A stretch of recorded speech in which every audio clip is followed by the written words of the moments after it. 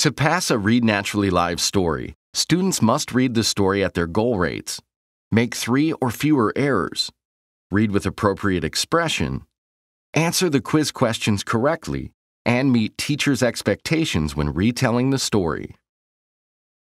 When a student doesn't meet one or more of the criteria for passing, the teacher or assistant must decide the best course of action. Let's watch Ms. Den's response to Lee, a student who fails to pass a story on the first try. After testing him on the story and evaluating his work, Ms. Den reviews Lee's work with him. The requirements Lee met are marked with stars. Those he didn't meet are marked with X's. Lee didn't pass because he made too many errors during his hot timing, so Ms. Den must decide how to respond. She clicks Next to see her options. When a student doesn't pass, the teacher or assistant has a choice of remedial actions, and each corresponds to a specific pass requirement. For example, if Lee had failed to read at his goal rate, selecting the Practice Story option would require him to practice the story until meeting his goal. Lee made too many errors during the hot timing. In this situation, the suggested remedial action is for Lee to read along with the narrator at the pace that supports accuracy.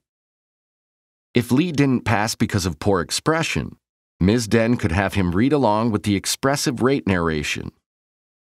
If he answered any questions incorrectly, Ms. Den could ask Lee to redo the quiz questions he missed.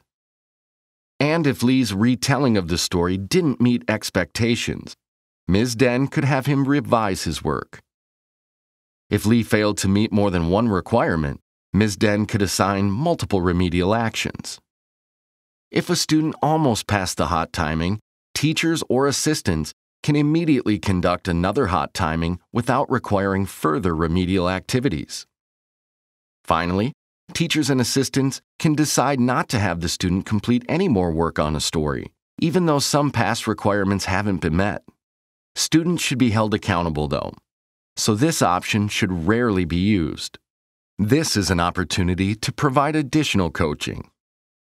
Since Lee only missed passing by one error, Ms. Den decides to immediately retest him. She selects the Retest Story option to return to the hot timing page. Lee clicks Start Timing, and he begins reading.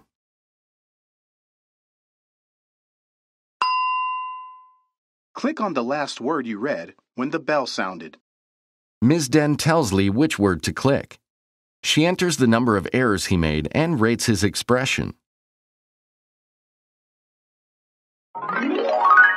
The hot timing graph shows how much Lee has improved from his cold to hot timing.